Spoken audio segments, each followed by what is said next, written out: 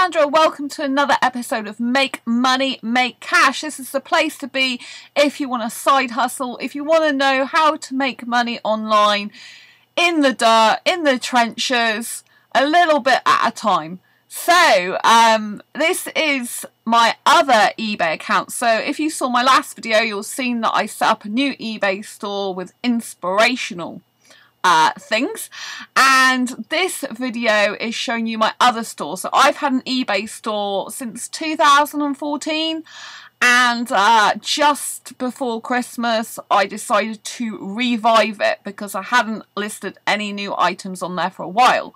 Now the good thing about this account is it's already got, 7 reviews. That, this 7 here means I've got 7 reviews. So reviews can be from people who you've bought stuff off, not just people buying from you.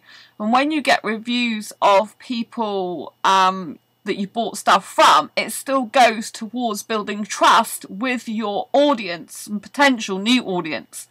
So you'll see that although at the moment I haven't sold anything in my inspiration-inspired eBay store, my new one, I have sold 3 items in the last 90 days. Actually, I've sold these 3 items since Christmas, so since after Christmas.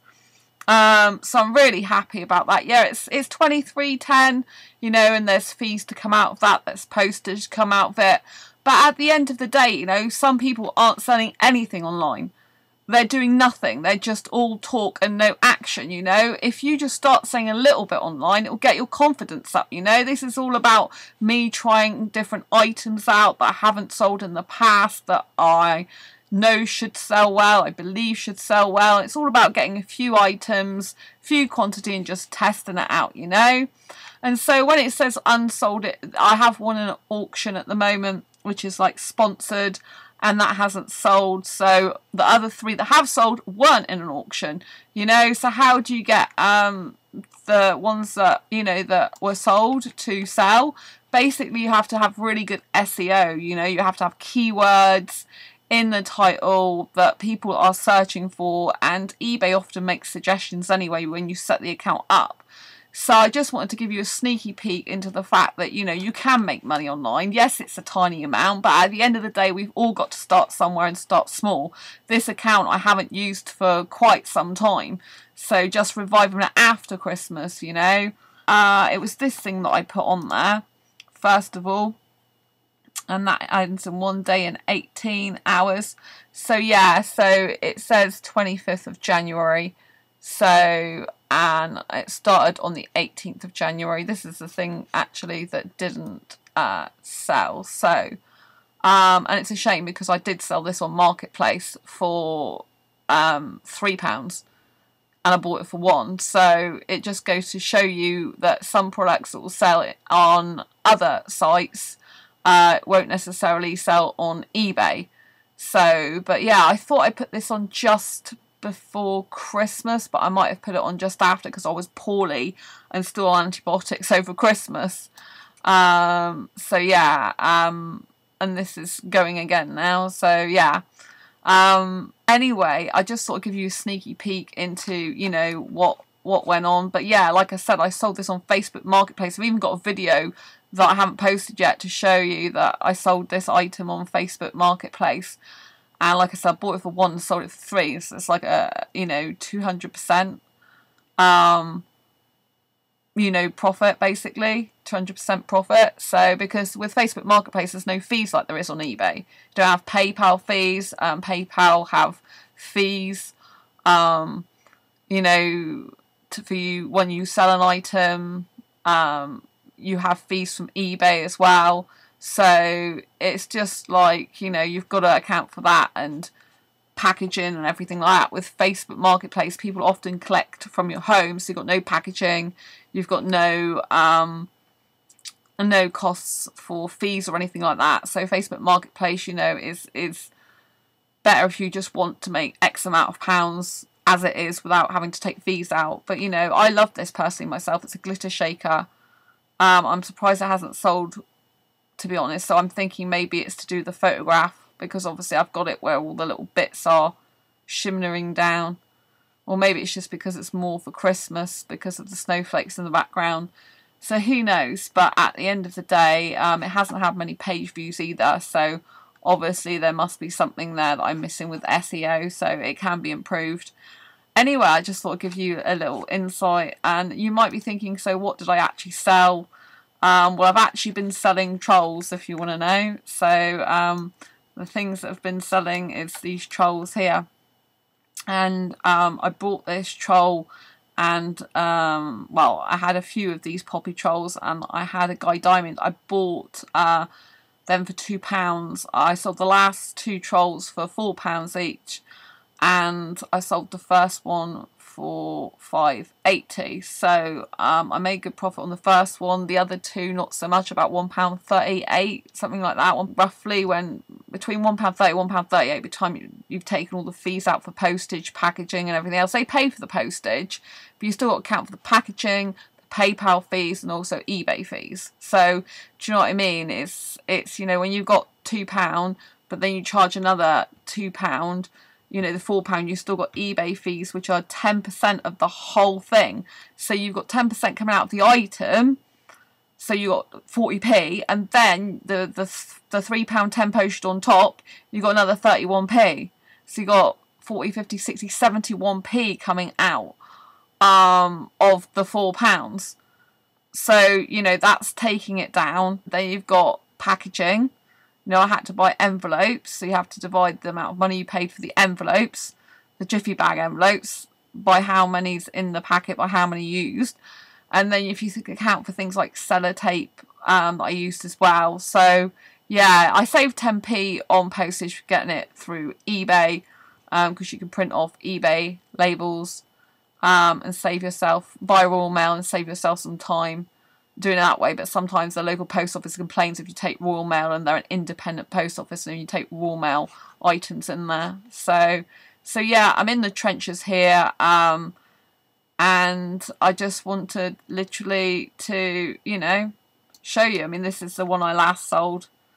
I just popped that in the post last night, paid, dispatched, and it'll be delivered soon. This is Guy Diamond. I absolutely love the trolls, because I love all this type of thing myself, the Frozen movies, the trolls. It really helps if you love what you sell and if you know what you sell, because it's so much easier then to recommend to other people, to keep in contact with your buyers, to make conversation with them. You know, I've been in touch with this person. It's for their daughter's birthday. They bought one of these, and they also bought a poppy one as well off me. They made me an offer of £4, so I accepted it, because they bought one of the poppies at £4. I had for £4.80 listed instead of £5.80 original one. So you got to go up and down the trends. You have to change your prices on eBay. You can't keep them the same all the time if you want to sell stuff. So yeah, but I'm pleased. You know, I've sold 3 items. It's more than some people are bothering to do, you know. And the more you sell stuff, the more you're going to get used to it, you know. And as these trolls are selling well, at the moment I might get some more, but obviously trends can change, so you don't want to get too much stock. Sometimes it's better just to sell out of something and then get some more, if you think that, you know, the trend is still going that way. But if you think, you know, they're likely to die off and something else come out soon, then, you know, you might want to hold back or just buy less amounts of them. But yeah, these little ones I bought before lockdown in the UK, and at the moment this shop's just set to UK, so obviously people can't get hold of these stuff so easily anymore. I know where I can buy more of these if they still got any left, in a different place to where I originally bought them, because where I originally bought them don't sell them anymore at the moment as far as I'm aware. But I think they're more expensive, you know. You've got to be making a profit at the end of the day. You've got to be making some money, because, you know, unless you're just doing it to raise brand awareness, you know, if you're really going to make a full-time job out of this, and sometimes you might have to lose a little bit of money to, you know, on a certain item you might promote, for example, to raise brand awareness. But you've got to be doing that strategically and have enough budget for it. Do you know what I mean? You don't want to be doing that. Ideally, you know, you want to buy items to sell on for a profit. So when you're buying items, look how much they cost in the first place. So, you know, this tells you how many items, 2 sold and 8 active remaining in January. And then this shows you how much money you can make in a month that they allow you to make, depending on how your settings are. So monthly selling allowances, you can sell up to 500 items or £10,000 per month, whichever comes first. It's free to list, 999 remaining. So you can actually list up to 1,000, but the monthly selling allowance is 500 items, or £10,000 per month, whichever comes first. Yeah, and you can have promotions where it costs you less money sometimes to sell an item with their promotions they've got on, or less to post it. So if you use a different service than Raw Mail, for example. So yeah, it's always worth going on eBay, selling old stuff, decluttering your home. I've got a third store that I've set up just to sell stuff, my personal stuff. This actually I've put through as business stock. So yeah, and the Inspiration Inspired is business stock as well. I've set up a third personal account just to sell my personal items off. I used to sell personal items from this account. So yeah, I switched it to a business one. Not on eBay. It's still personal because I'm not selling enough items to make a business out of it yet. Even though I bought it with business money, if you understand what I mean. But, I've set up another account on eBay just to sell personal items from home. But I might need to use the other account to actually, spend money from for a time,